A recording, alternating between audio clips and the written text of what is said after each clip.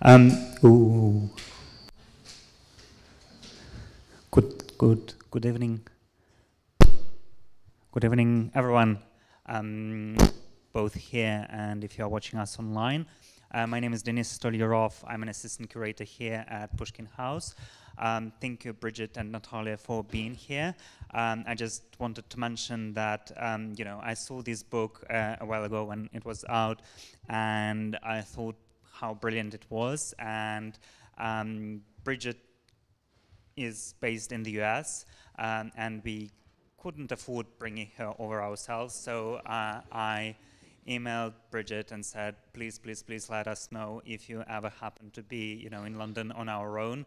And I'm really happy that Brigid has obliged and did email me, and we have a chance to meet her in person and to discuss the book with Natalya. So I'm just going to read a little bit of the credentials. So Brigid is a professor of history at Brooklyn College of the City University of New York. And previous books, one of them we have downstairs, and it is a quirky title, Esperanto and Languages of Internationalism in Revolutionary Russia. It is I suppose less accessible than this one, but nonetheless exciting. So that's why we have much more copies of the Multiethnic Soviet Union. And I just wanted to mention that this is a book in a new series by Bloomsbury academic called Russia Shorts, and it is absolutely gorgeous. It covers various topics, starting from Post-Soviet Man, written by Gulnaz Sharafutdinova, to the history of meme culture in Russia, or Pussy Riot and punk aesthetics, or racism in Russia. I mean, so many titles, so gorgeous. I really love the whole series. Anyway, and then we wanted to invite somebody to discuss the topic with Brigid, who is much more experienced than we are. And I discovered Natalya, and Natalya is a great specialist in Belarusian history, and she is a lecturer in modern European history at Queen Mary University of London. Apart from Belarusian history, and Natalya works with Soviet nationalities, politics, material culture, and everyday life during late socialism. And so now Natalya is writing a history of late Soviet Belarus under the leadership of Petr Masharau. When it is out? Okay, I hope we'll have the honor to have another event about your book as well soon. So thank you for coming, and please join me in welcoming Brigid and Natalya.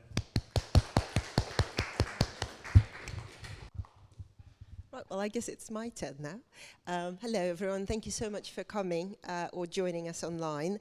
And of course, thank you so much to Brigid for writing this terrific book, and to Pushkin House for hosting us. Denise disappeared.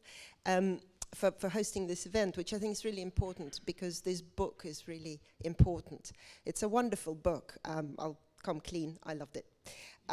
Because I think there are several reasons why I thought it was terrific, but one of them is because it brings home with wonderful clarity and really beautiful clarity the complexity and messiness sometimes of Soviet nationality politics, of people's responses to these policies and these politics, and it does so really, really elegantly, and as such does a great service, I think, both to other scholars and also to the much wider audience, which is the precious thing about this book.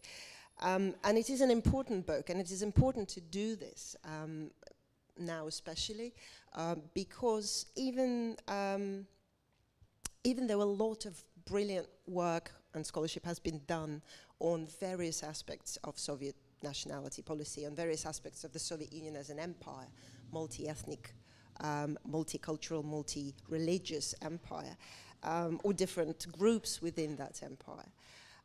But nevertheless, this book really does build on that wonderful scholarship wonderfully and brings it to a much wider audience than some of us can hope to achieve.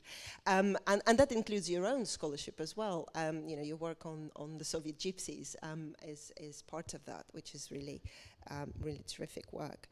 So this is important, I think, because today, even after all of those valiant efforts of other colleagues and ourselves, there's still a prevailing image of the Soviet Union as some kind of monolith, as something very homogeneous, or sometimes at best, kind of in the best case scenario, as something that merely oppressed different nationalities and did nothing else to them. And that, I think, leaves a lot of the story unexplained. It leaves a lot of the complexities about how the Soviet Union worked, how it functioned, how it, you know, lasted for this long, unaccounted for. And that's what I think this book does quite beautifully. It does begin to explain and makes it very clear what else was there, what else was there beyond just the oppressiveness or the front of sameness. And you argue really persuasively, I thought, in the book that it was a lot more than just oppression, that the Soviet Union not just tolerated but also encouraged, reminded its citizens constantly that they had a nationality, that they were not all just Soviet, but they were Soviet Ukrainians, they were Soviet Kazakhs, they were Soviet Chukchi, and sometimes created these ethnic groups from scratch, or the sense of identity, the sense of them belonging to a particular ethnic group. So without further ado, could you perhaps tell us, please, how and why, as you argue in the book, the ethnicity, or the concept of ethnicity proved central to the Soviet citizens' experience of life and death in 20th century? Thank you. Thank you so much, Natalya. And thank you, everyone, for joining us this evening. Natalya very efficiently articulated my core argument and my core purpose in this book, right, which was to insist and to emphasize, but also to help explain how it was that ethnicity and ethnic politics were absolutely central to Soviet life, right? For an ordinary person, you could not escape ultimately having to identify as belonging to at least, well, you really only could choose one ultimately, one state-recognized, quote-unquote, official nationality. Nationality kind of functioned in Soviet parlance as it does in English ethnicity. This wasn't like an abstract line written into Soviet citizens' passports. It could mean so many different things in any different Soviet citizen's life. It could mean opportunity and a kind of skyrocketing, accelerated path to Soviet success for one Soviet citizen who kind of was on an advantageous end of the way that Soviet ethnic politics were working in any given decade. Or it could doom a Soviet citizen to ethnic cleansing, deportation, or in the worst case scenario, right, to death, right, in terms of certain ethnic groups that at various times throughout Soviet history were castigated and punished and dealt with as so-called enemy peoples or enemy nations. Now, in terms of complexity, right, I have to thank you for highlighting that that was one of my great hopes, to try and distill this and to emphasize this in a book that is avowedly intended to be short and accessible. What I also really wanted to demonstrate and to illuminate is that between those two very stark differences and poles, right, like being able to lean into Soviet ethnic politics and have it to work in your favor, to have it work in terms of your personal advantage, or even kind of personal existential meaning, right, and acceleration, or on the alternate end, right, being doomed to ethnic cleansing, or maybe even death by virtue of belonging to a group deemed an enemy people. Sometimes both of those stories played out in an individual Soviet citizen's life. Right? The story was never the same, right? Ethnic politics throughout the whole arc of Soviet history was always a shape-shifting, murky.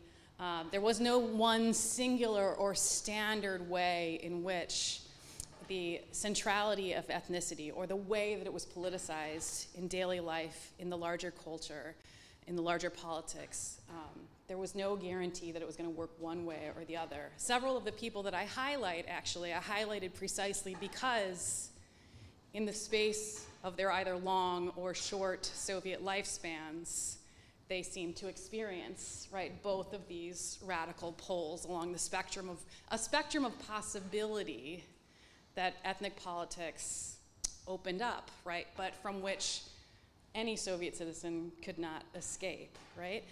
So what does it mean, right, when I say you couldn't escape having an ethnicity, right, in intangible terms? More than anything, I kind of pride myself on being a social historian, right? The reason why I like history is because I like thinking about how ordinary people lived, right, and experienced the world in different ways. And it meant a lot of things, right? Once the Soviet Union introduced and mandated an internal passport system, starting during the first 5-year plan, it meant that bureaucratically, your ethnicity was declared and inscribed in this fundamental, definitive identity document that you had to show and display and proffer up, and all of these kind of endless encounters that Soviet citizens had with the state in their daily lives. If you are connoisseurs of Soviet history, you're probably familiar, I assume you are if you're here at this event tonight, or maybe you're just curious, but there's an extraordinary historian in our field, Sheila Fitzpatrick, right, who's written this book that probably many of you are familiar with called Everyday Stalinism. And one of her primary arguments is that, like, a defining feature of ordinary life under Stalinism is that you were just constantly running up against the wall of the state. To get a job, you had to proffer your identity documents, to get rations, to get food, to get your kids into school, to get yourself into school, to do all of these things, you had to present yourself in this kind of bureaucratic identity. And that was the number 5 line item on the Soviet passport. That line item, that answer, who are you by nationality, was integral.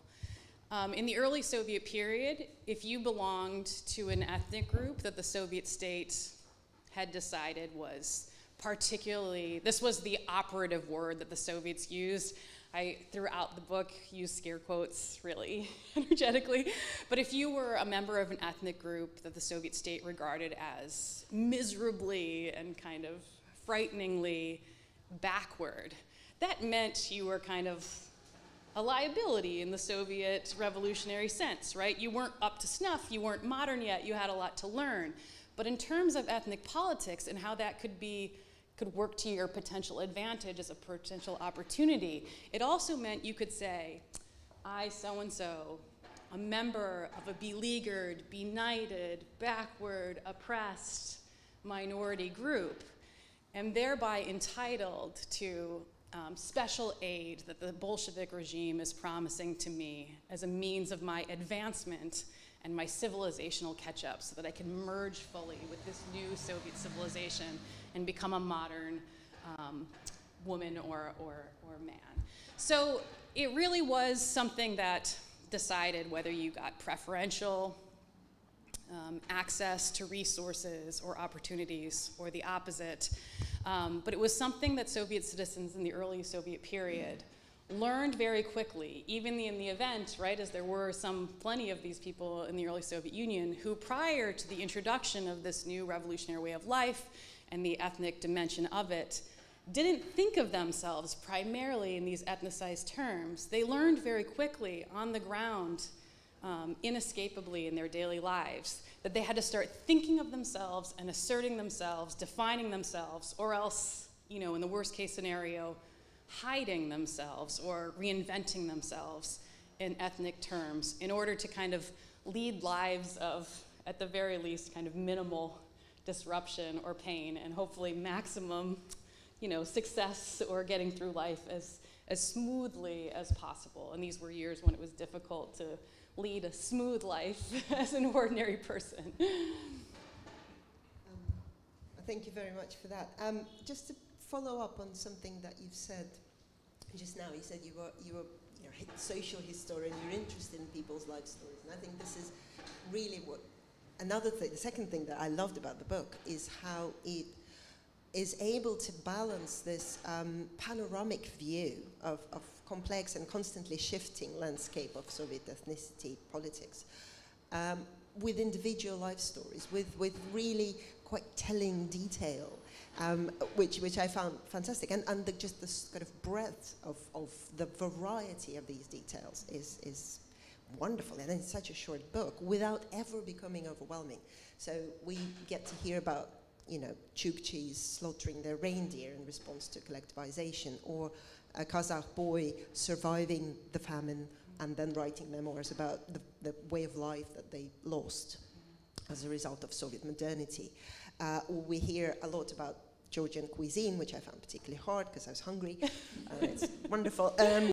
Or we hear something about I don't know, you know, a Jewish writer, war writer, struggling to fighting to get the story of the Holocaust in the Soviet Union heard, and individuals then, you know, feeling sad about the loss of the Soviet Union as something that was really meaningful and important to their life and kind of made their life make sense. So we get all these stories, but how did you do that? How did you manage? And what was your, you know, I don't know, guiding principle or greatest challenge in doing this? And was there a particular story that stayed with you? So Demise introduced the book series of which the book is part, which I also am partial towards. It's called Russian Shorts. But the idea is to take a big theme or a big topic, something essential or urgent in the large scope of Russian and Soviet history, and to speak about it in an engaging and accessible way in a kind of tidy book you could hopefully enjoy in the space of an afternoon and learn something significantly from. Now, this, as Demise also gave a kind of nod to, is very different from the type of books that we normally are contracted to write or that we need to write in order to be promoted in our jobs and all of these things. But the scale and the scope was probably both the greatest challenge, but also the greatest source of writer's liberation for me. I feel like the writing this type of book was an absolute joy. I would be excited to write another one of them again, primarily because this book was designed to speak about something that I'm passionate about, that I want people to understand, and I could just speak to them directly without going through all of these scholarly conventions and the intricacies of historiographical debates. I could just plunge to the heart of the matter. And the other opportunity was, right, to craft this in precisely the way that I myself would think would be the most meaningful read.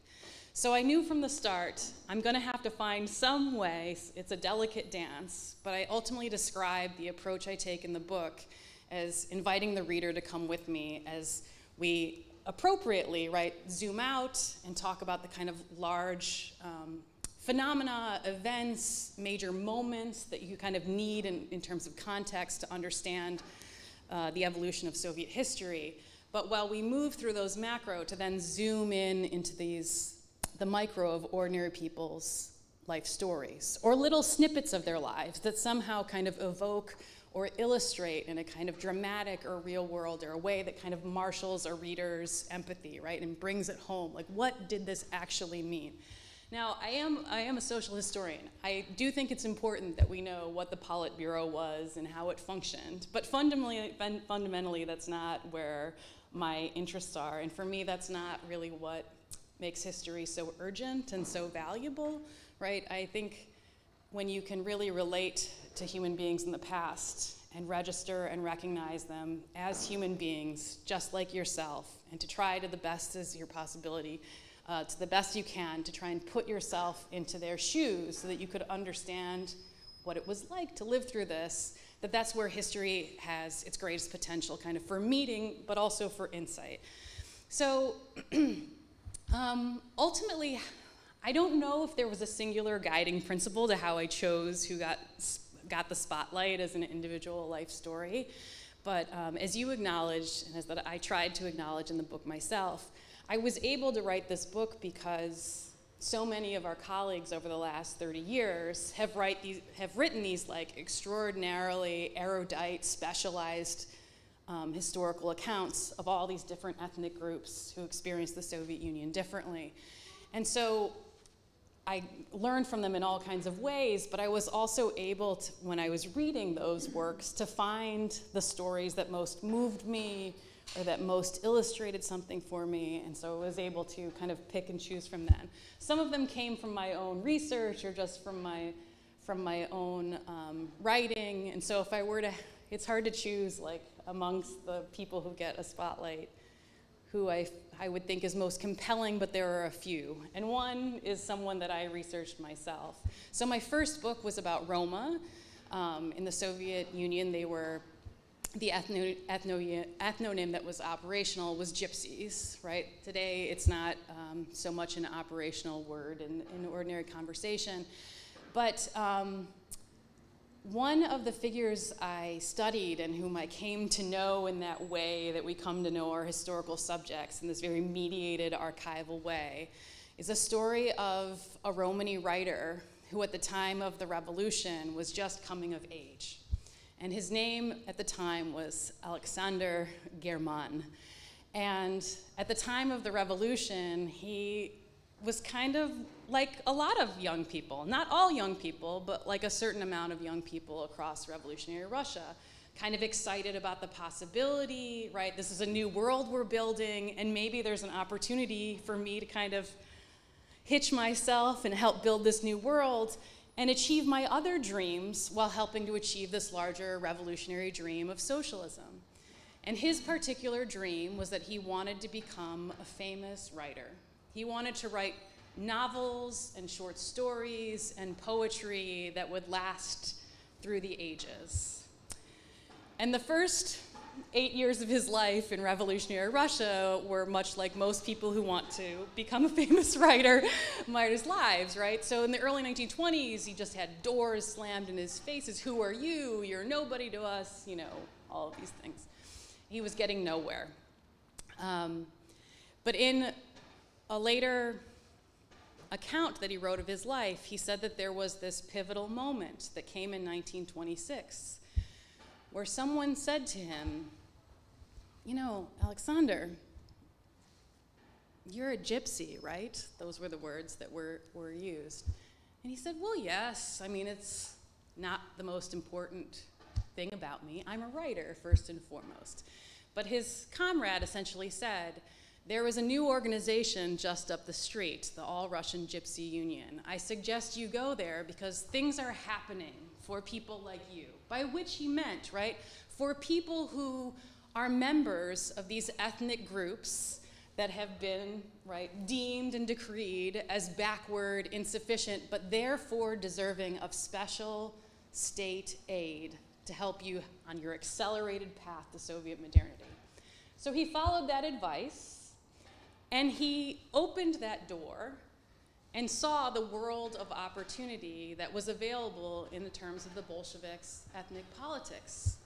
And it opened up, previously where doors had been shoved in his face, right, now they were opened. Oh, we need writers who represent the non-Russian peoples. We need to publish, right, the poetry or the short stories of forgotten, maligned, or never featured voices before. So the early 1930s, for him, precisely, almost as soon as he embraced this new fashioned Soviet identity as a Soviet gypsy writer, his career just kind of went up, up, up, up. He wrote the first plays for the Soviet Union's Gypsy Theater. He got a membership card to the Union of Soviet Writers, which was no small thing. It's a very illustrious, prestigious thing. He was making it in life, right? What's kind of the key, right? And some levels for me, this story in and of itself, to the extent that I've told you to so far, is not exceptional, right? These types of things played out over and over and over in terms of people learning to move and maneuver and to take advantage of these early Soviet ethnic politics.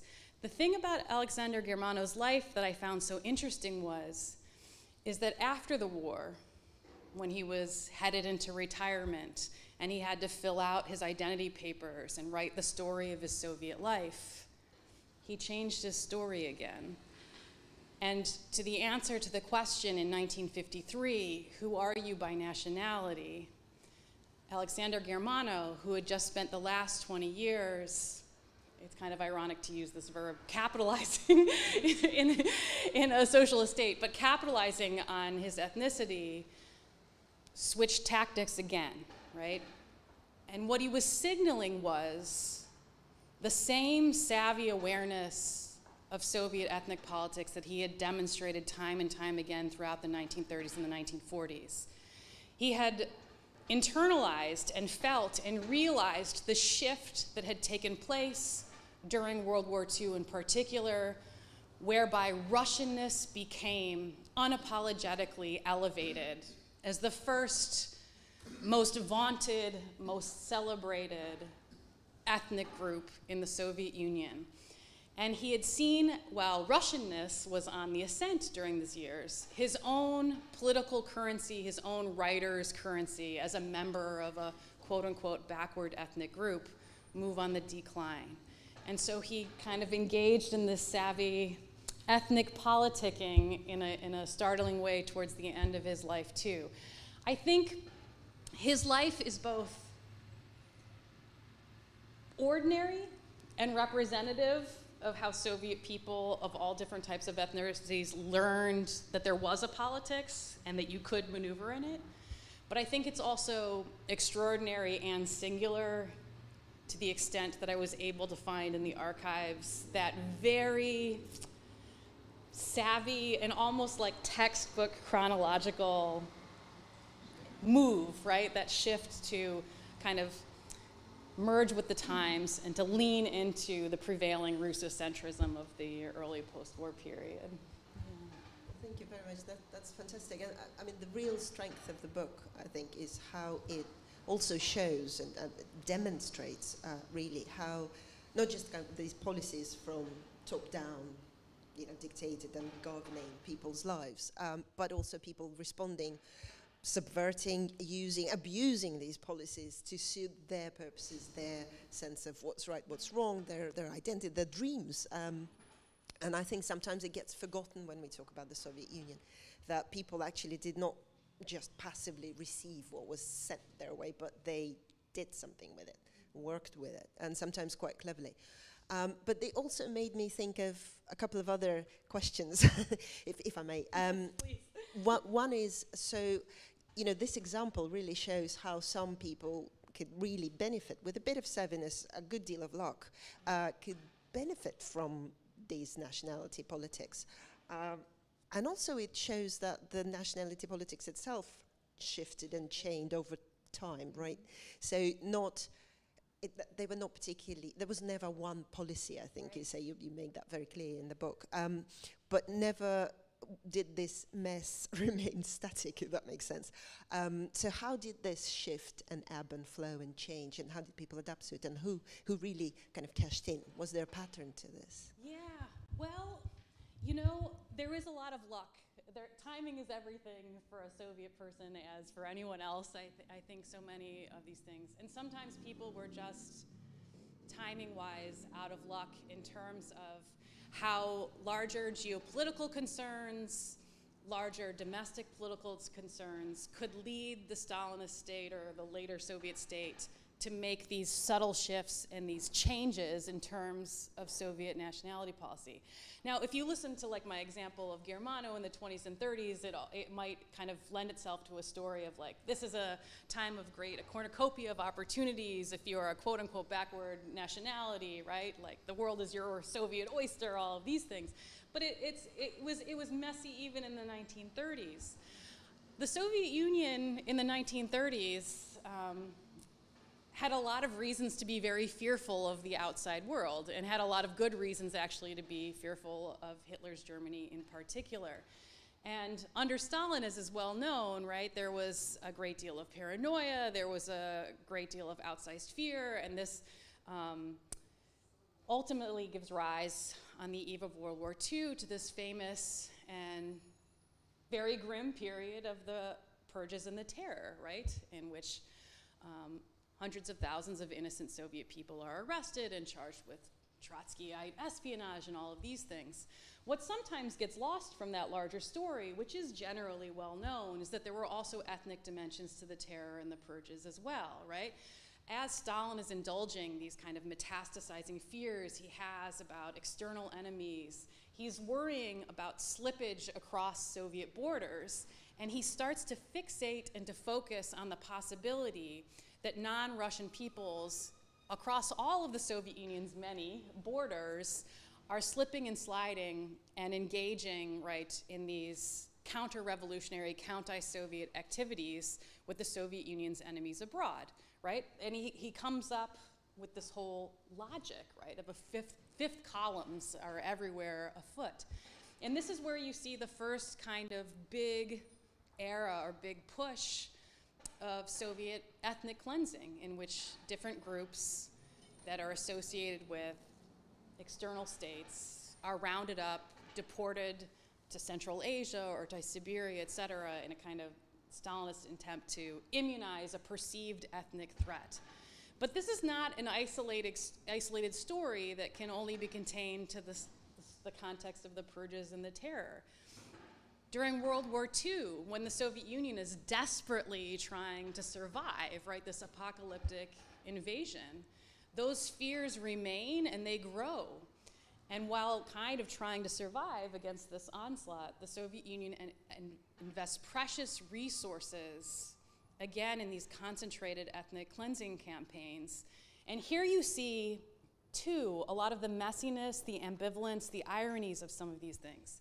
Now, one of the groups that was targeted during the war for ethnic cleansing, very famously, are the Chechens. Almost en masse, right, the entire Chechen population of the Caucasus is rounded up, put onto cattle cars, and deported to Central Asia on the kind of Stalinist logic that they're just waiting to help the Soviet Union's enemies. When the Chechens get to Central Asia, those who are fortunate enough to survive this terrible operation, you have Soviet bureaucrats writing back to their colleagues in the Caucasus and saying, hey, do you still have some of that nationalities literature that we produced for the Chechens in the 20s and 30s? Because they're gonna need it here, right? The idea was, right, to take the Chechens from their homeland, to deport them, to immunize, right, to stabilize their perceived status as a threatening enemy people. But in their new location as deportees, there was still the Soviet state's impulse to insist on their ethnic affiliation and to think about themselves, to study themselves, to learn, to produce Chechen literature and all of these things. So this is I kind of focused in on ethnic cleansing because I think it's good to balance some of these things out. But the shifts in Soviet nationality policy that came across time, it almost works like, an ocean wave. I think of World War II and the purges and the terror on the eve of it as a kind of big, violent wave that crashed and produced these ethnic dimensions of violence and ethnic cleansing. But there are subtler shifts as well, and there are also shifts that take place that also people can try to make an opportunity of as well, right? In the case of, in the post-war period, some people trying to reimagine themselves as Russians because Russianness was the preferred ethnicity. Another one that we didn't talk about but that does carry through in the text as a whole is the significance of Jewish life in the Soviet Union, right? In the 20s and 30s, if you're a young Jew in the Soviet Union, right, you think like, this is maybe the best moment in history to be a Jew in this territory, right? And not for nothing. And you have 300,000 Jews who previously had been confined to the shtetls, right? Like moving to the cities, going to university, all these things.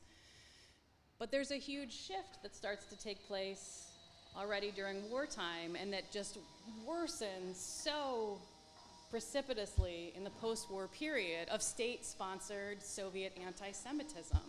Whereby in the 20s and 30s, kind of standard Soviet Jewish life story was, the revolution is opening up all of these opportunities for me.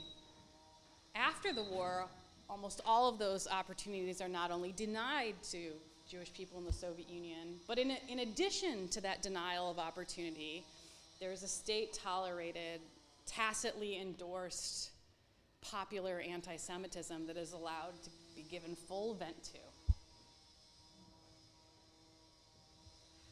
Right. Thank you very much. No, I thought that was, there were really important balances that you've struck with, matching the kind of the affirmative action with the violence and terror, and this almost schizophrenic coexistence of rupturing someone's life and someone's traditions and someone's culture with one hand, and then promoting it or claiming to promote it with another. And another example I thought of as I was listening to you was the sort of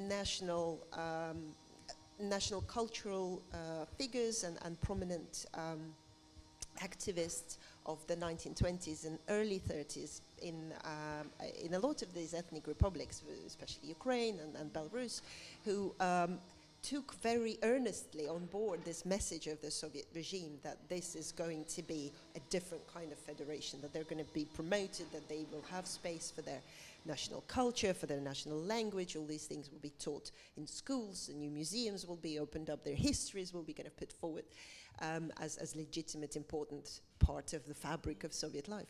And then these very people who took this earnestly or thought they could forge careers, as you say in your book, out of this, and embraced this sort of national in form, socialist in content principle that you talk about.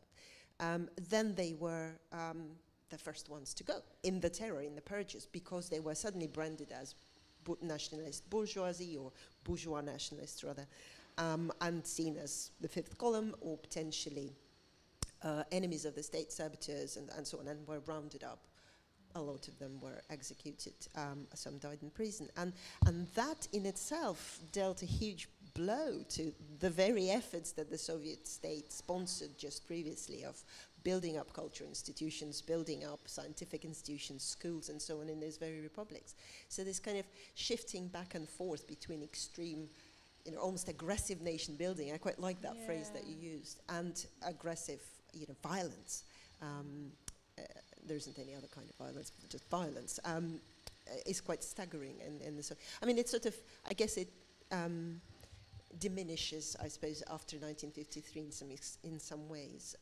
There isn't another mass terror or deportations, but even then the reverberations of this carry on. The Tatars are not allowed to come back for until the end of the Soviet Union. Anti-Semitism, as you say, prevails because the floodgates had been opened in the 1950s. So it makes for a very sort of strange pattern, and even more extraordinary how the Soviet people are able to kind of adapt and adjust to it. And another thing that I quite liked is at the end you talk about how the Soviet Union comes apart, and you again give a very clear picture of how that happened and the role of the ethnicity and ethnic politics that plays into it, and the sort of time bombs that were laid by this complex Soviet politics just start exploding in various parts of the Soviet Union. It kind of crumbles along ethnic lines. But at the same time, there are people who mourn its passing. And to whom it made sense, and their lives made sense, and they made the best of it. So looking beyond that moment of collapse, do you think, and particularly in the tragic context of the present day and the events, the war in Ukraine, and thinking back to this rather awful speech by Putin that made a lot of historians cringe of his own version of Soviet history. What lessons can we draw from the Soviet experience, from this story of Soviet multi-ethnic empire, if any? For sure. So the book does not move much beyond 1991, and I'm very upfront about it in the book. It's in part because the project was so contained, but I also think that it's another book that someone else should write and should urgently write. But I think that there are a couple of things that I take away. There are a few things that I take away grimly in terms of connecting this book and the history it covers and our contemporary calamities. One is, you mentioned Putin's speech on February 21st of 2022. And it was like a heartbreaking moment to see someone so malign make so real life urgent something that I had spent as a scholar so much time thinking about, right? Because in that speech that he gave on the eve of his full-scale invasion of Ukraine in 2022, he hearkened back explicitly and in his own revisionist history, mixing and melding some fact with delusion and his own kind of ultra-nationalist, revanchist reading of things. He hearkened back explicitly to the Soviet nationality policy as it was created and as I discuss in this book. And in his telling in the speech that was meant to justify this full-scale invasion, he says, Lenin betrayed us, right? Lenin messed up, and Lenin artificially created Ukraine, right? Almost out of whole cloth, right? In like Putin's vision during this speech. It's right for the Soviets' own, the Bolsheviks' own cynical interests. They caved and tried to cater to nationalist sentiment and nationalist interests, and thereby created Ukraine artificially, robbing us, right? And thereby giving me, Putin, this historic, grand mission to put the empire back together again. There are so many things that are wrong with this, right? Now, on the one hand, what's right about it is that Lenin and Stalin in 1917 and 1918 were very aware that there were people within their realm that were motivated by nationalist sentiments and national interests, and that they had to kind of do something if they wanted to hold on to as much as they had to placate or kind of buy off these constituencies. That part isn't wrong, right? But what is so wrong and what is so offensive is so characteristic of Putin's whole worldview, right? In Putin's worldview, right, people don't make history. Putins make history, right? Like leaders make history, Lenins make history, Stalins make history, and what ordinary people have to do or say or how they live their lives is meaningless. It also, of course, in one like efficient little rhetorical flourish, denies that there was Ukraine prior to 1917, right, and tries to obliterate it in that way. But again, as a social historian, one of the things that I find so offensive about his whole framing there is that not just past, but also present, and I think this is the big takeaway. Who makes a nation, right? Who gets to decide who or what is a nation and how legitimate it is and how urgent it is? The people who belong to that nation, right? And what he can't stand, right? What he can't stomach in this whole terrifying, awful war is all about this kind of inability to reckon with or accept the fact that a whole country of people have made a decision in their daily plebiscite over years, and it's been complicated. It has been a complicated history of its own. But Ukrainian people made a decision to chart a path forward in the aftermath of the Soviet Union's collapse and to move forward in the world and to cement themselves as a nation with their own values. And in recent years, those values are, of course, antithetical to the retrograde types of values that Putin celebrates for his own Russia. But I think that, you know, it's almost too glib to say, but like, as historians, we find it so painful to hear Putin try to talk about history because he doesn't get it, right? But he's also like so, he just will willingly distort things. I also think that he believes a lot of his own distortions, but he doesn't get how history works. And one of the lessons that I think that he misses, and that I hope none of us lose sight of, right, as we watch this all, is that it's not up to Putin, ultimately, right? It's not up to Putin who gets to be Ukrainian. I mean, there is the demise of the Soviet Union that is important here, right? It was not preordained that when the Soviet Union would collapse. It was not preordained that when it did collapse, it would collapse in this way. But that's what's so fascinating about history, is that things happen in unexpected, contingent, unpredictable ways.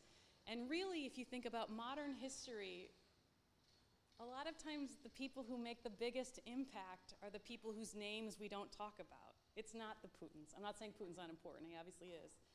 But it's the millions of people who over the past how many years now have defended against extraordinary odds their right to belong to this new nation state of Ukraine. Now, I said there were a couple of things. I know that I talk too much, but the other thing that I do want to say that I have given a lot of thought about, not just as a scholar, but as a human being and as a historian, but also as a teacher, a takeaway is I think that, and here I'm speaking just of a Western perspective, I think 1991 was greeted in the West not just with like too much smug celebration, but with like too much ready-made relief. Like it's all decided now, right? Like, the Soviet Union collapsed, nuclear weapons didn't go off, more or less peaceful, relatively bloodless, that's all we said, there was bloodshed, right? But in the West, it was very easy to say, yay, the Cold War is over, it's the end of history in the Fukuyama sense. They'll eventually get to our way of life, which is the right way of life, and this will sort itself out, right? That it was over, that the story of the Soviet Union was over more or less in 1991.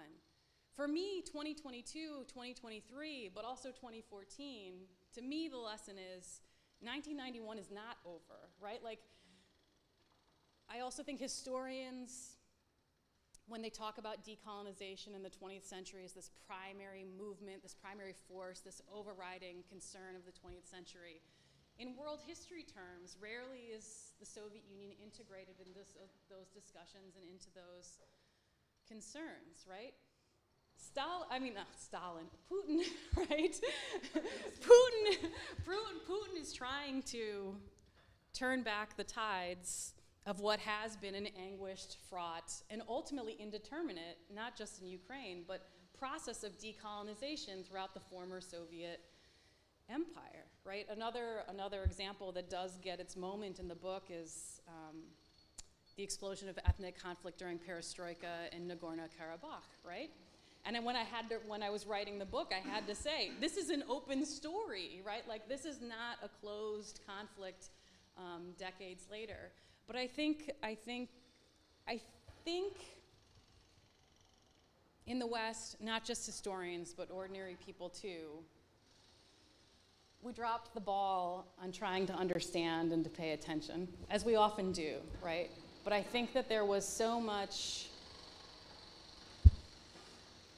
the evil empire is over, that it closed our ability to pay attention to the ways in which that empire lives on and on, not just in people's memories and their feeling of ambivalence about the collapse, but also in terms of these rather consequential conflicts that have broken out since. Well, thank you very much. I mean, this was really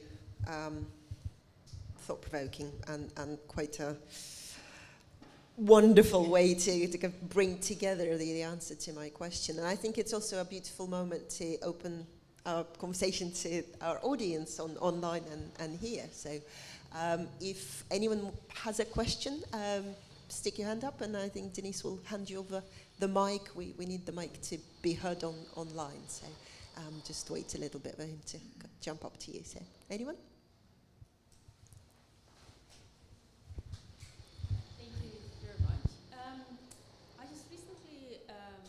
Listened to a lecture about nuclear testing in Kazakhstan. Mm-hmm.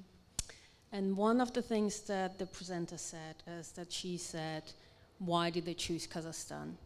And was it that they considered the people less people than the others? And that's something that stuck with me. And so today when I was looking at the content of what you were presenting, I was wondering if that's you were thinking as well, or what you kind of figured out, that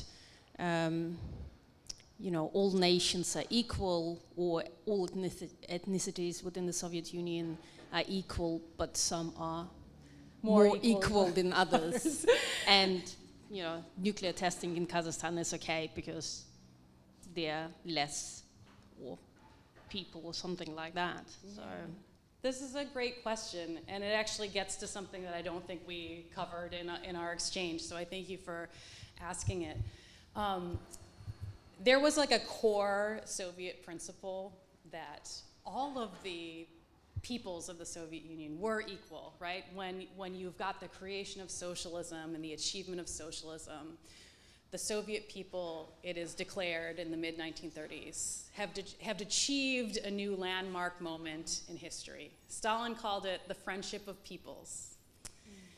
This metaphor that becomes operational for the remainder of the Soviet period allowed the Soviet state to do two things at one time, right?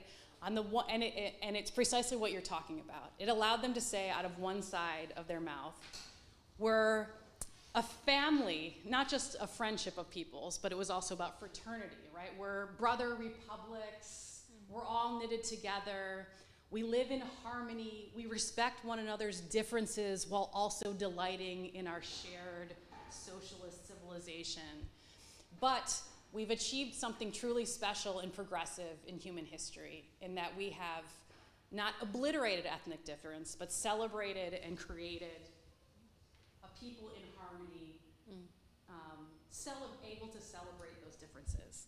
In the same breath, right, in the same speech, this is where Stalin publicly introduces the notion of the Russian people as the bravest, the boldest, the smartest, the most leading, right? The most #1 brother of all the brothers of the Soviet people. So they tried to ideologically, right, and politically claim both of these things at the same time, right? And they did for the remainder of the Soviet period.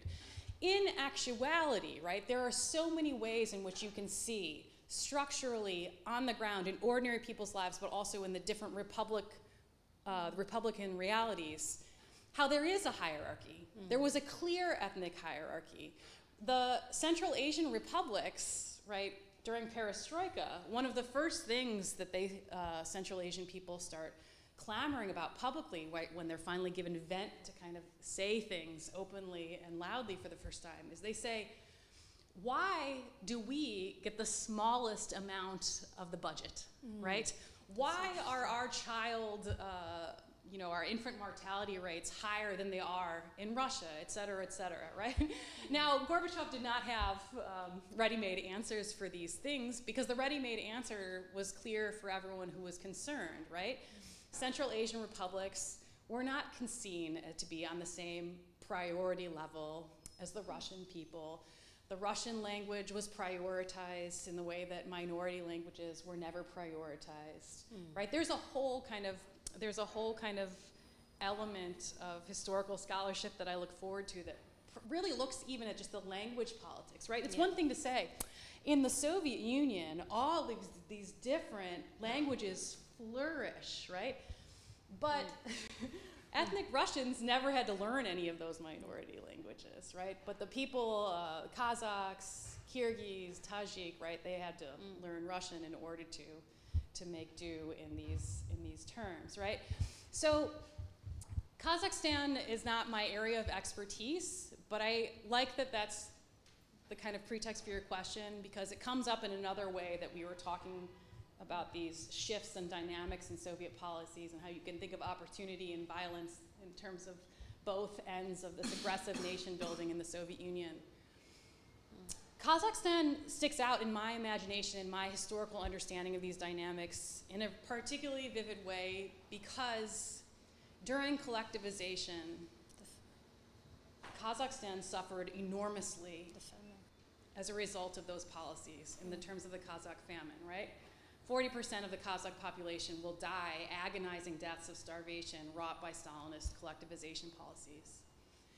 And no sooner has the people who survive the famine kind of get back on their feet and start building their Soviet lives as is mandated, but the Soviet state, when it begins those ethnic cleansing operations in the 1930s that I referenced earlier, one of the main drop-off points for Poles, for Finns, for Tatars, for all these various groups that are deemed enemy nations is Kazakhstan. They get dropped off and also told to help rebuild and to make anew this Soviet Kazakhstan.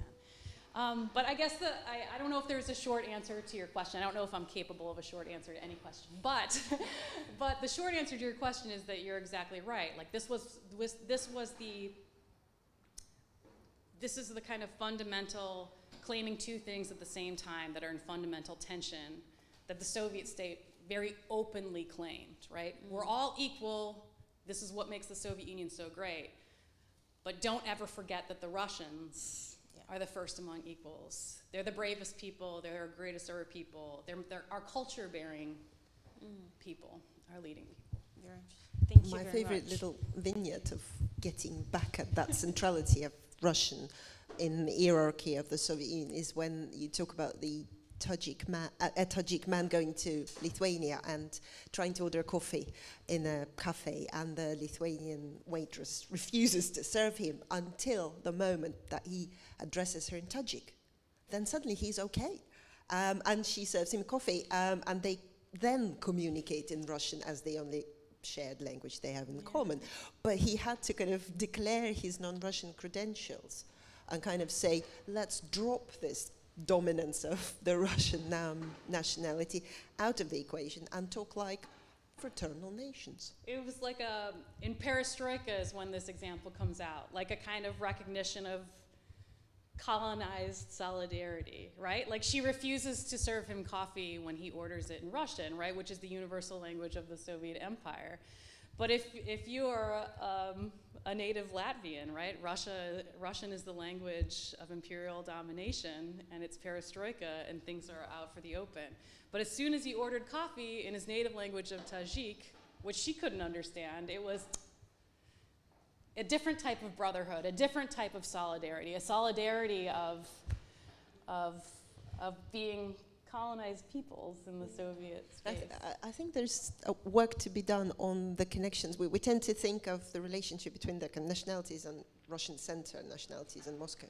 I think there's work to be done looking at relationships between different non-Russian nationalities in the Soviet Union and how they relate to each other and kind of, what emerged out of that. Because that also has some echoes and consequences for how those now independent nations work with each other now, as countries rather than as republics in one federation. So watch that space. I will take the opportunity to also celebrate another book by one of our colleagues whose work inspired some of this, but it's really pioneering work. I think that the book, even though it's a work of like academic scholarship, is still pretty accessible, but it's by a scholar named Krista Goff, who's extraordinary and who does all these amazing oral histories. But her book is called Nested Nationalism. I borrowed from like its greatest hits, but what is so interesting about Krista Goff's work is that she looked at the different ways you could experience ethnicity within a non-Russian republic. So she chose as her kind of case study Azerbaijan, right? And she looked actually at how non-Azeris within Soviet Azerbaijan were also kind of silenced and erased and kind of obliterated and assimilated in a way that kind of, like there are layers of hierarchy also within the Soviet Union as it played out. I mean, we kind of imagined that the nationalities, non-Russian nationalities, were good guys and the Russians were the bad guys. Actually, they could be quite nasty to their autonomous regional nationalities and so on, as in the case of Talmix. I have a question. So you were talking, sorry, I just my dramatic entrance. You were talking about the shifting policies of the Soviet Union.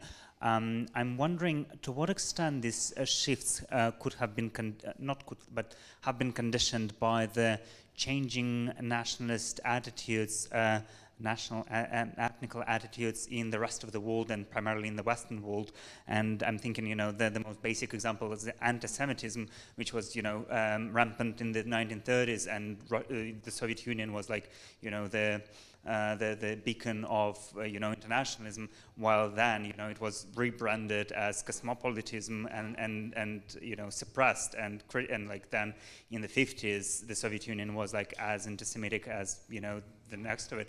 So what was the connection between, you know, the global picture and the local Soviet shifts? I love this question. I love this question not only as a writer, I love this question primarily as someone who tries to teach university courses that delivers some level of nuance to an educated population, right? I think that one of the mistakes that actually our field made for a very long time was to think about the Soviet Union in isolation, right? And to not think of it as part of a larger world. Right? I mean, it was an endeavor to refashion life on Earth, so we should have been thinking about it in its global context in general. But I think that to kind of imagine that Soviet ethnic politics were decided first and foremost by domestic concerns is a major mistake, because at so many points I think that the larger geopolitical concerns are actually moving the regime to make certain types of shifts or decisions that they made. There's the one that I mentioned earlier, but you bring up another excellent case in point, right? In the 1930s, the Soviet Union could say, right, nowhere in the world do Jews live as freely as they do here. We've created even a Jewish autonomous region, a Soviet Zion, for example. One of the ironies being the Soviet Union is one of the first states to recognize the state of Israel, but it instantly sets off, right, the paranoid hackles of the Stalinist state. And almost immediately on the editorial page of Pravda is there this kind of forceful claim. In the Soviet Union, we have no need of Israel, right, because the Jewish people's problems are solved. But at the same time, right, they become so obsessively fixated on the idea that Jews' loyalties are now focused outside of the Soviet Union, that it helps to justify, right, in this terms of kind of Stalinist calculus of persecuting different ethnic groups, it justifies this anti-cosmopolitan campaign in which Jewish intellectuals, playwrights, artists, all kinds of figures are arrested.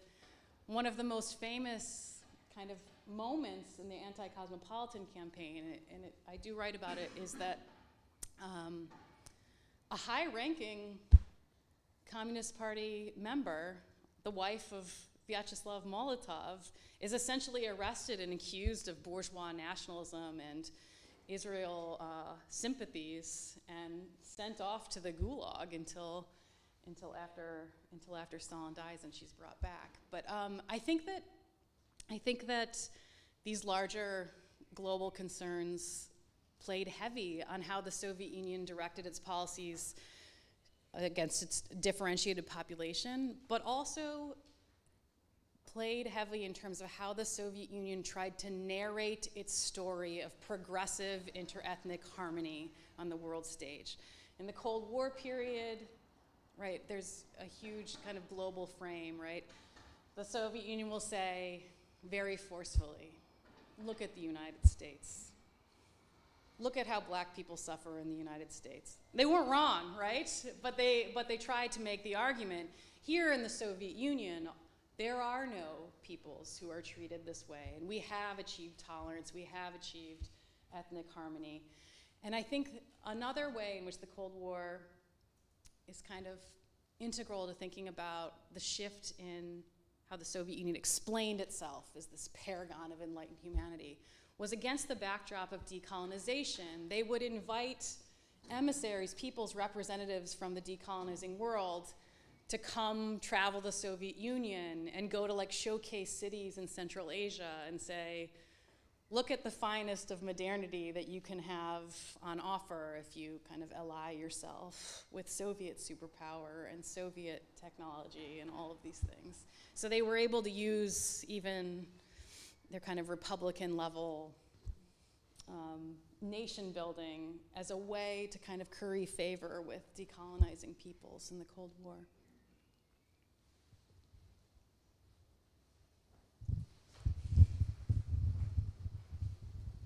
So you mentioned there the concept of bourgeois nationalism, and I think a key tension in kind of Soviet nationality policy is this tension between celebrating nationality on the one hand and then clamping down on any signs of nationalism, which is just this kind of paradox or this balancing act that plays out. I was wondering, kind of, do you discuss it in the book, or what's your own approach? Because I think even within scholarship, it becomes this really kind of tense thing that people really struggle to kind of get their heads around, because it was so paradoxical. Yeah, I mean, I think you phrase it perfectly in terms of tension. I write about it as an ideological tightrope, right? And if you were someone who was prominently engaged in Soviet nation building, you were always like an acrobat on a tightrope, and it's like, which way are the political winds shifting today? And Natalya, you mentioned it earlier. Some of the people that I write about who kind of, you know, in the 20s and early 30s are like so energetic and so earnest, right? Like they really think like this is the best thing, right? Like we can do two great things at the same time. We can build up our national culture, and we can build socialism, right? A great new way to organize life. So many of these same people will end up getting arrested during the Purges and Terror and charged with bourgeois nationalism. They essentially get executed or sent off to the Gulag for being what 3 years previously would have been regarded publicly and celebrated and given awards for as like good Soviet citizenship. And it is one of the great tragedies of the book, right? Is that I think this is actually why I tried to find stories of people whose individual life kind of encapsulated that whole spectrum of possibility, because it did play out in these people's lives so frequently in this way, right? The Jadids in Central Asia, Ukrainian nation builders in the 20s and 30s, all over the Soviet Union. Some of the earliest targets during the Purges and Terror were people who just years before were getting, you know, prizes and accolades for their meritorious service in building up the downtrodden non-Russian peoples of the Soviet Union. And you, we spoke before the event started, but you have an interest in the Baltics. It's another kind of fascinating case in terms of, you think of, these are territories that the Soviet Union forcibly annexes during World War II. And a lot of times scholars kind of rush to say like, oh, the 20s and the 30s is the real heyday of Soviet nation building. But after the war in the Baltics, a lot of the same dynamics that are first tried out in the 20s and 30s are tried out again or applied to the case of Sovietizing the Baltic states that are now being brought in as, whether they like it or not, union republics. People are ethnically cleansed, elites, intellectuals deported to Kazakhstan very often, Russian speakers brought in. So the story is not just confined to the 20s or the 30s also. If I may jump in with a little bit of, I was thinking of your analogy of Soviet policies as kind of waves. Mm-hmm. Another way of thinking of it or them is a slight loop, a rather vague loop, but in the late 50s and 60s, after Stalin's death, and then in the Khrushchev era especially, there is a bit of a revival of those 1920s, early 30s policies of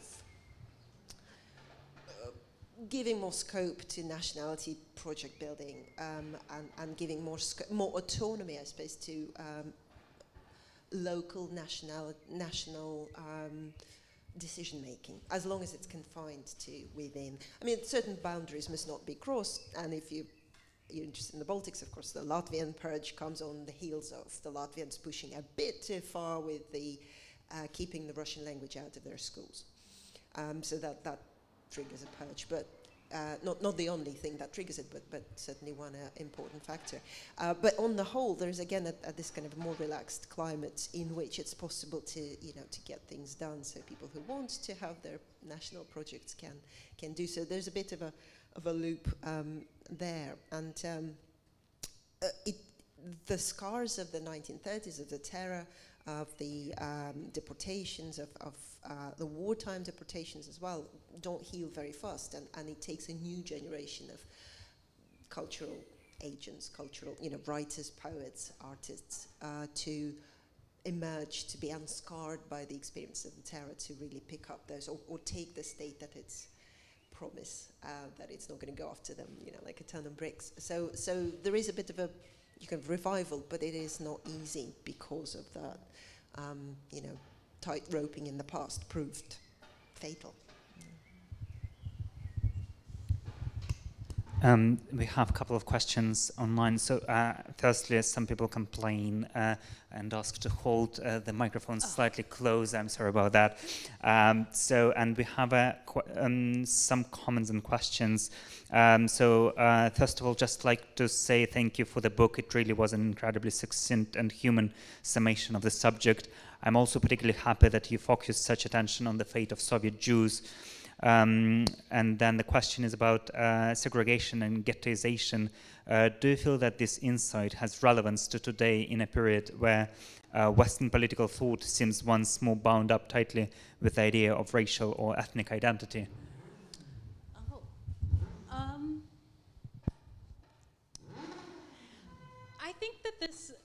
I think this story, this history has relevance that goes beyond the Soviet past. It has relevance beyond our present in terms of thinking about Ukraine war, or decolonization in the Soviet space.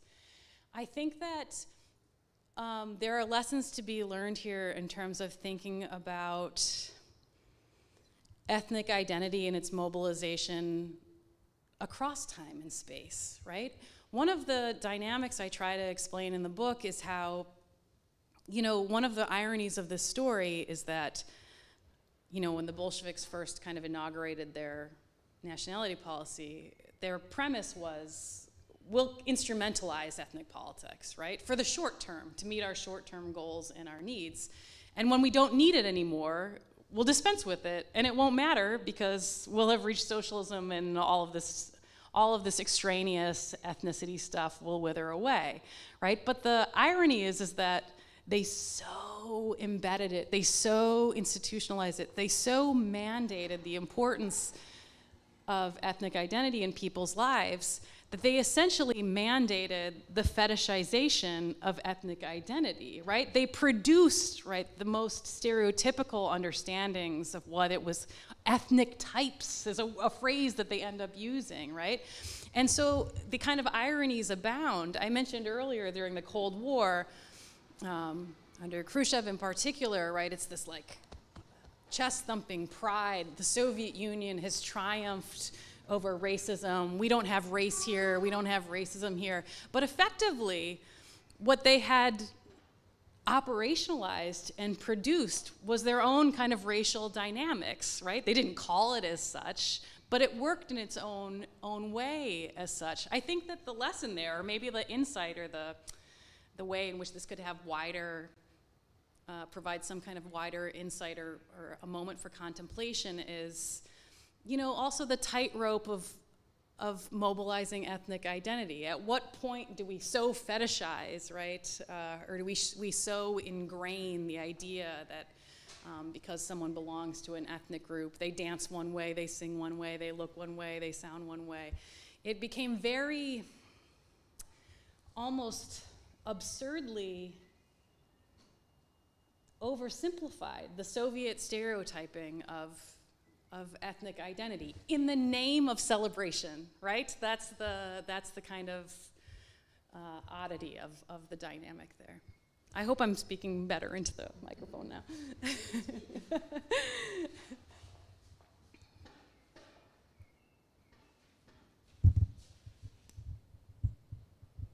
I also got this feeling that the Soviet regime was a bit trapped.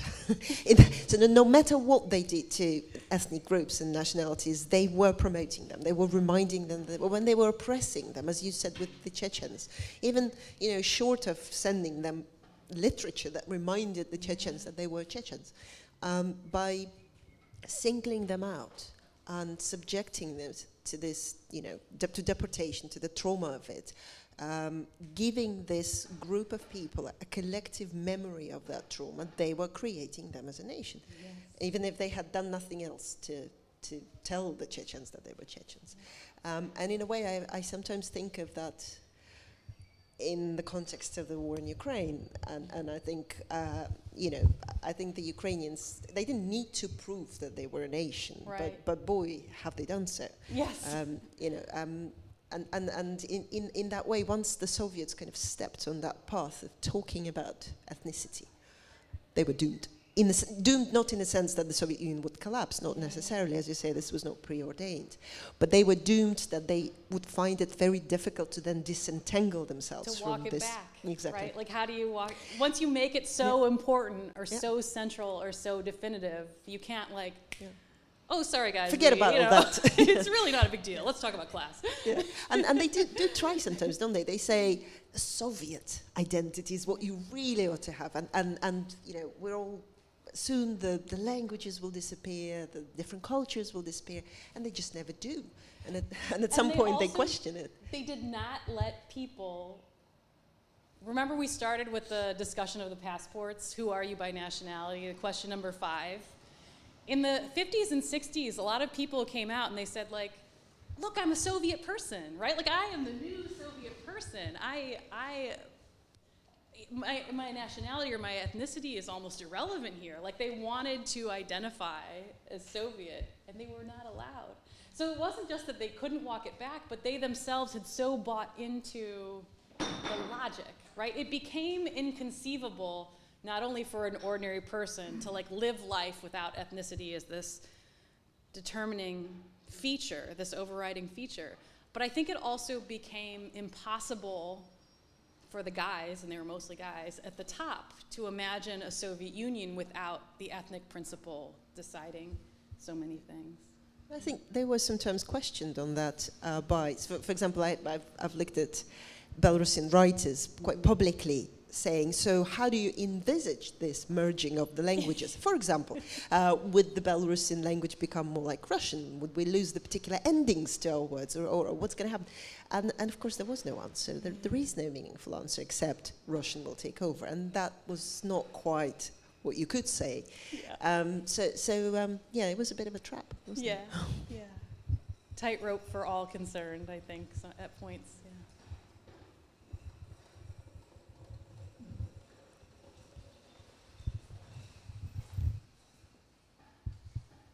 You've talked about the interface between, I think, individuals of these other states, non-Russian, and the Soviet state, the Politburo. But what about the parliaments of these individual? I'm not quite clear about the interface there. And after the Second World War, of course, the places like Hungary and well, the whole Eastern Bloc, as we used to call it. What was the interface there in terms of between the individuals and the Russian, you know, they're in the middle?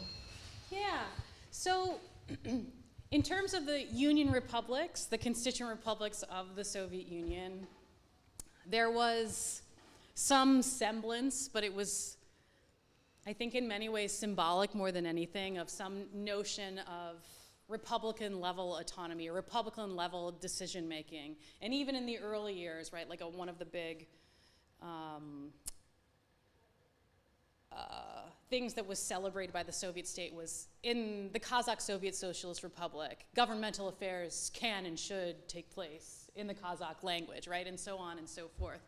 But this was a highly centralized state all the same, right? Like the budget comes from Moscow, the decision-making is all placed in Moscow.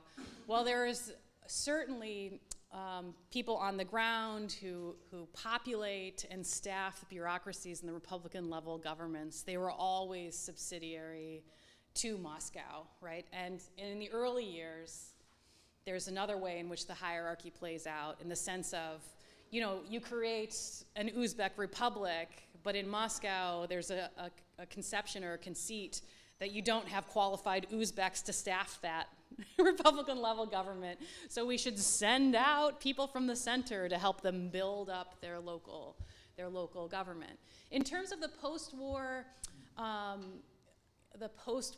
socialist world, Soviet-led Soviet world, it's a somewhat different story, because Czechoslovakia, right, Poland, Eastern Germany, they're nominally independent states, right? Certainly there's hierarchy, certainly there's subordination, but it plays out differently. It is also a book that should be written in this series, in the sense that technically, right, those states are independent states and they're not incorporated and merged into the Union of Soviet Socialist Republics. I hope that answers the question somewhat, but. Yes, when I mentioned it in this latter part, yeah. How if it was different. It was obviously different, but in what ways? Because you had very strong governments, and in Hungary, for instance. Yeah, well, I think that's like beyond the scope of my of my expertise and the book, but I think I would be interested, actually, this is something that I have not studied myself, I would be interested at how much the Soviet Union tried to like play the role of exporting their progressive ethnic politics and saying to the Hungarians, now you try this out for size, or, but I don't know how. But not particularly. I mean, I can't pretend I studied the subject deeply either, but I think in case of Hungary, especially after 1956, they were allowed a lot of leeway in how they did things generally, I mean, especially economically. Having sort of suppressed the uprising with tanks, that was the stick, then came the carrot, and hence the standards of living in Hungary, for example, were one of the highest in the socialist bloc because they had small elements of market economy and they could sort of flirt with other local solutions. But in terms of exporting the Soviet model of nationalities, I don't know. I mean, I suppose Czechoslovakia is an interesting example of that. And again, you don't have the first Slovak leader of the Czechoslovakian Communist Party comes in 1968. You know, as late as that, Dubček, right? And to what extent the Soviets intervened into kind of local affairs, I'm not sure they did that much. You know, I'm not sure they intervened too much in how Hungarian majority treated, the Romanian majority treated the Hungarian minority in Romania, for example, and so on. Certainly they did not mess with Cuba and how, you know, the kind of the racial and ethnic inequalities played out there was never part of a bigger discussion or even criticism or anything like that. But in terms of the Soviet post-war relationship between the center in Moscow and the republics, and their corresponding, you know, versions of Moscow authorities, the party, each republic had its own communist party except one, Russia. Right? The Russians didn't need one, or so they said, because they've got the Soviet Communist Party. But everyone had their own communist party, everyone had their own Supreme Soviet and all those things. And after the war, republics even get their Ministry of Foreign Affairs each, which is quite strange if you think of it. But they, of course, have to toe the central line and can't really deviate too much. But sometimes, you know, mishaps happen and someone might make a speech on behalf of the Republican Foreign Ministry and then get, you know, wrapped for going in the wrong direction or something. But they also were used because the Soviet Union, I think, on the international stage, you touched on that with the development projects being kind of showcase of what Soviet anti-colonialism at home achieved, kind of thing. But also they used you know, leaders of national republics and their foreign ministries, their diplomats, to pretend that they were independent and that they were making particular speeches or particular points on the international stage that really Moscow had instructed them to do. And even, you know, if you think about the suppression of the Prague Spring in Czechoslovakia in 1968, the person who leads the Warsaw Pact troops, but really the Soviet tanks, is a former chief of Belarus, so the guy who preceded Masharov. So the local leaders could get involved into politics quite prominently in the Soviet Union, but within the tight framework of the overall policy. And that makes sense. That's a great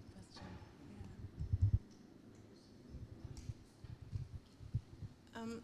I find it very interesting the way you talked about the Russians supporting the former colonies, and this would have been particularly in Africa and other places, wouldn't it?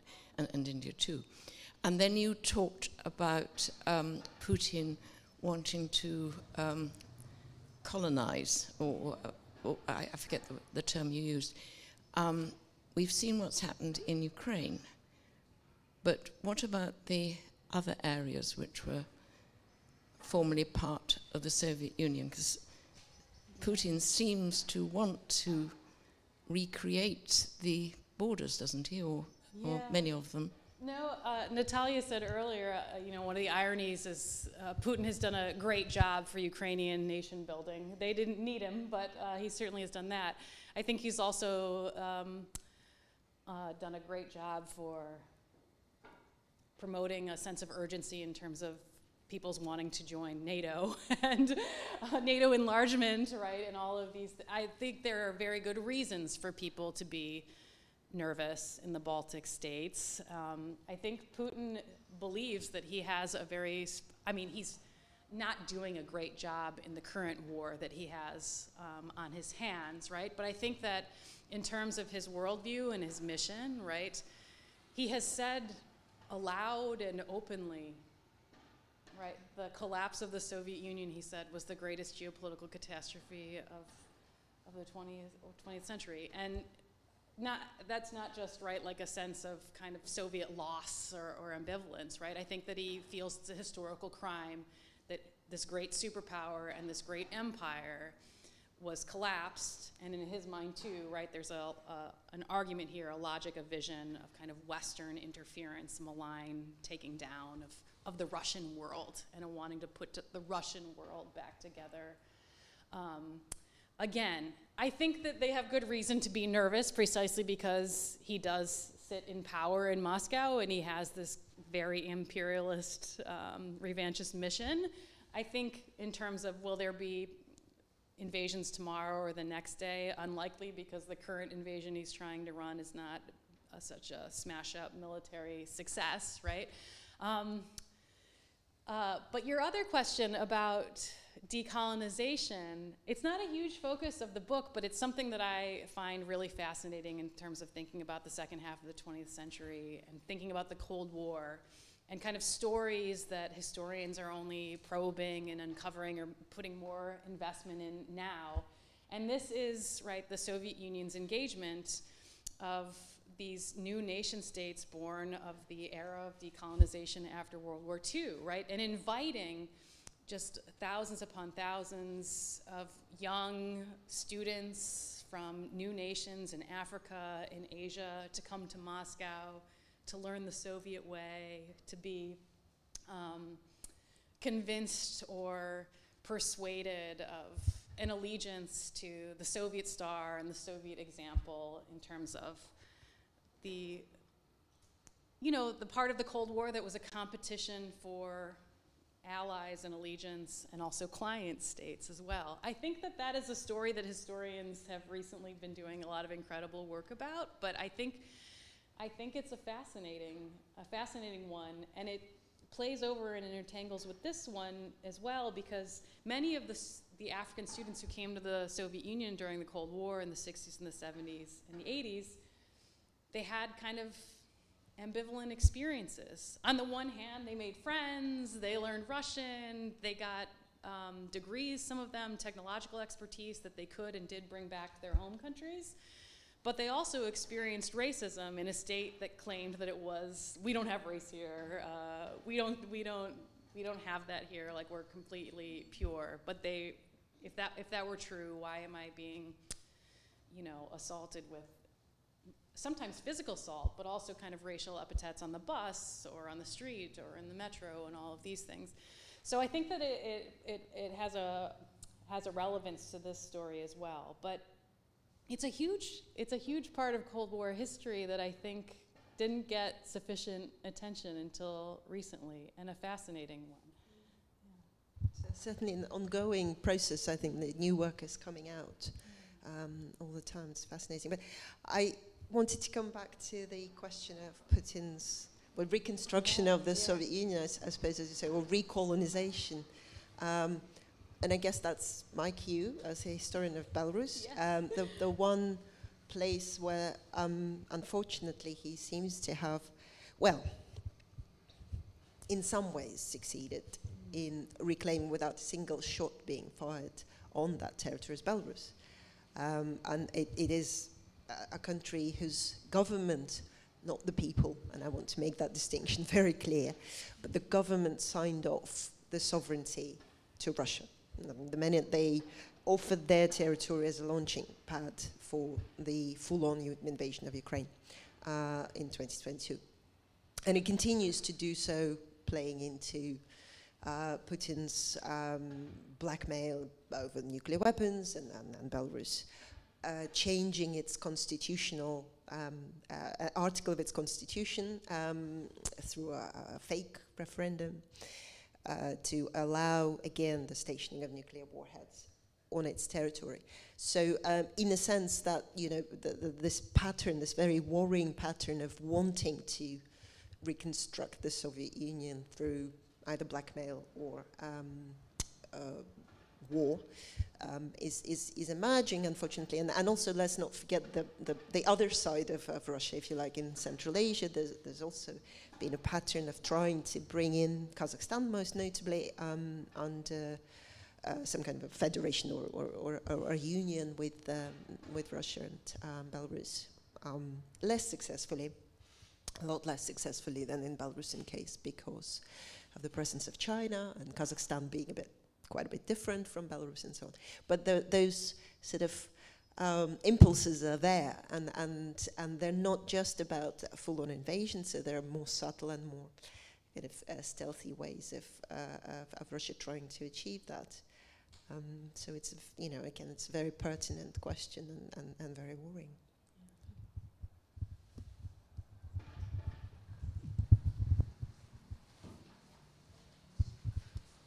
So you mentioned the ethnic policies of the Soviet Union being schizophrenic, I think was the word you used. I think Natalya used it, but I will co-sign. Right. But one overarching theme was clearly, also in your words, the elevation of Russianness. Mm-hmm. I guess, how do you make sense of the fact that this, in large part, I think, happened under a leader, under a decision maker who wasn't actually Slavic himself, right? Mm-hmm. He clearly wasn't Russian. He spoke with a heavy accent, yeah. And he did change his name, but he wasn't ashamed of his ethnicity, I believe. No. He went through periods where he read Georgian history and literature. But at the same time, yeah, he pursued this really aggressive ethnic politics, right, that promoted Russianness. How do you sort of make sense of that? How does that make sense in his worldview? Yeah. So this is a great question, and we're talking about Stalin, of course, who did famously speak Russian. He was embarrassed of his heavily accented Russian himself, Georgian and non-Russian. So it's a great question. How do we make sense of the fact that a non-Russian ends up kind of authorizing and setting into motion an add-on to this original ethnic politics, this Russia as the first among equals? Here too, I think the geopolitical story is absolutely key. And it's not just Stalin, right? In the 1930s, the Soviet Union is facing a very real prospect of Hitler's armies invading Soviet territory. And there's actually a kind of sober pragmatism on the part of the Soviet leadership that would have been hard to imagine, right, in the heady days of like November or December of 1917. By which I mean, in the 1930s, they have come to the sober realization that they're not going to convince average, ordinary peasants all across the Soviet Union to give up their lives and to defend the Soviet Union by invoking the famous words of Karl Marx or Friedrich Engels. That an ordinary Soviet person is not going to lay down their life for an ideology or a program. They need, right, something more motivating, more urgent, more visceral.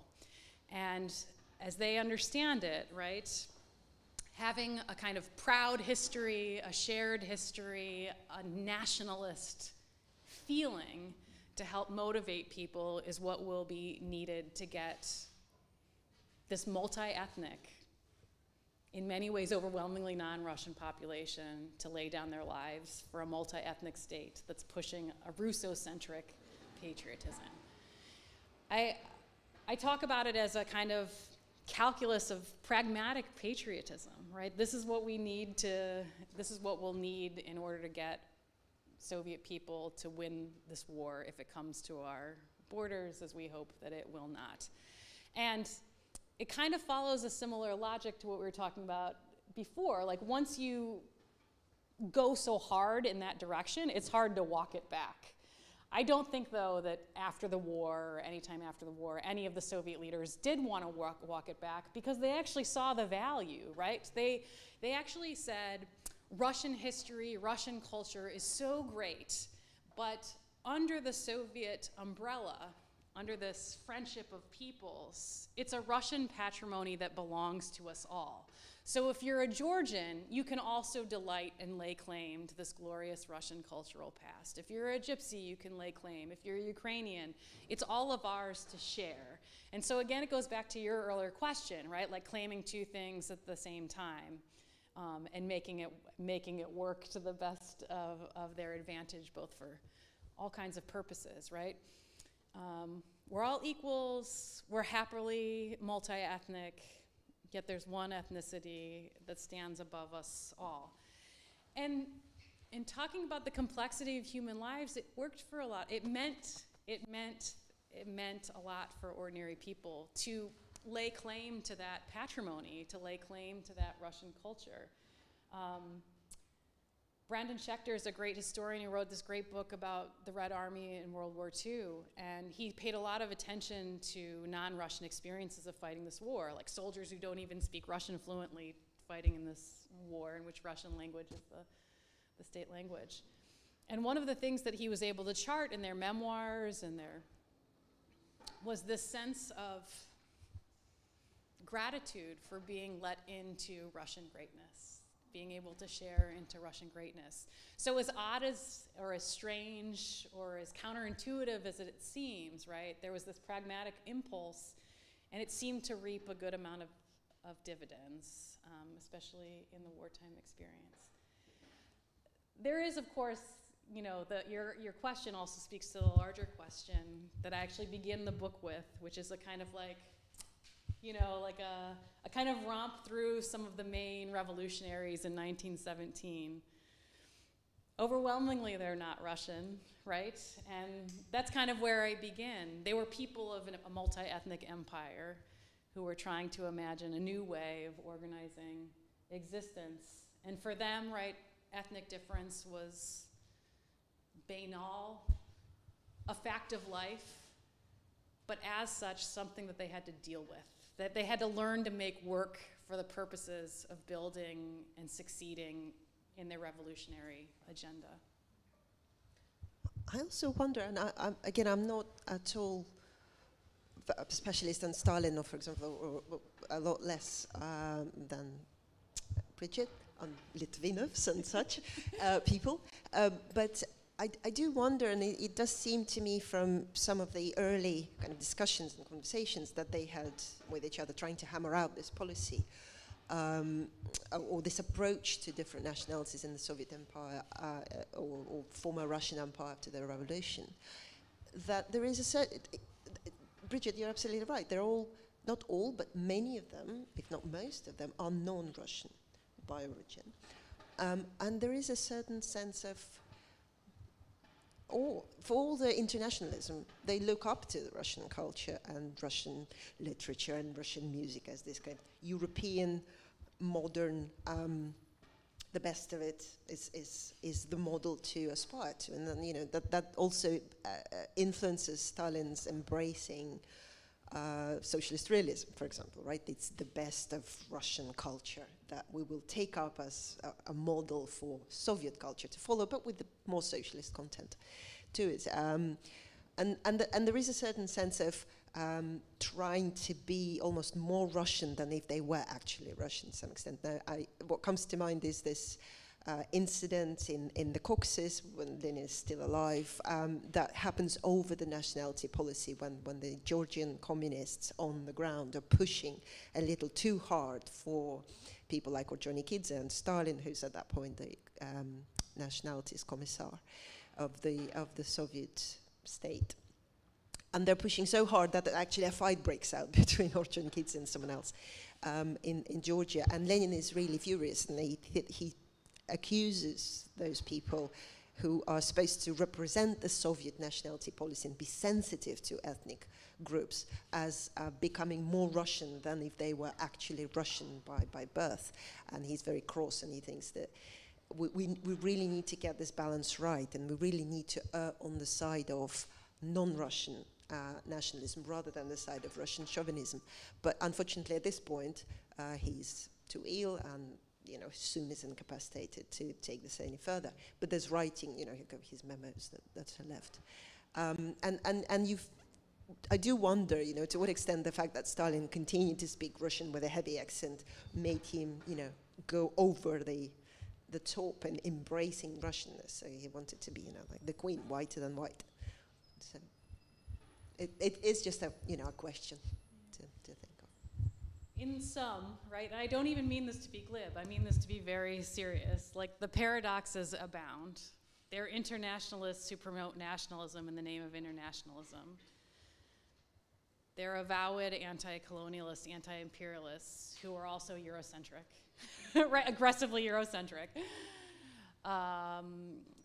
They do something that is unheard of anywhere else in the world and kind of launching this anti-racist campaign globally. Yet at the same time, they sponsor and reproduce their own types of racism, right? Like, there are so many ways in which the ironies and the paradoxes kind of play. I was talking about the waves and the tightrope, but you also mentioned the kind of like the looping too, right? The looping in terms of the paradoxes that work throughout this story too. Thank you, Natalya and Brigid. I think we are out of time, but thank you so much. That's been very fascinating. And yeah, please join me in thanking Brigid and Natalya.